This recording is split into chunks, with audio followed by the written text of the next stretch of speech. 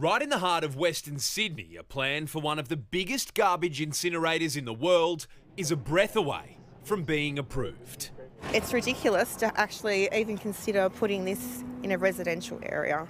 Two smokestacks 100 metres tall at Eastern Creek, emitting fumes from burning plastics, wood, garbage and metals. The proposal to burn 1 million tonnes of it a year. It's very scary when you look at what's being proposed and what we're expected to live with out this way.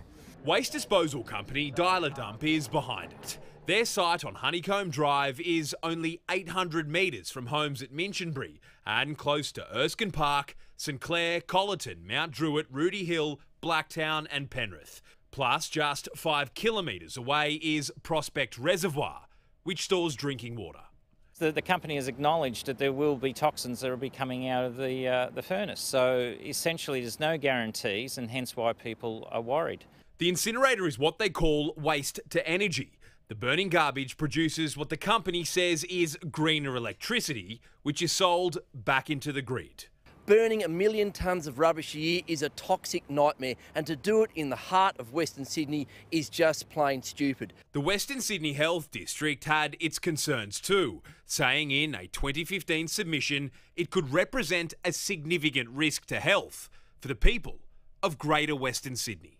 I certainly don't want to breathe it and take the risk. The government needs to represent the people and realise the people of Western Sydney are not an easy target. Chris O'Keefe is live for us at Eastern Creek tonight. Chris, what has the company had to say about all of this?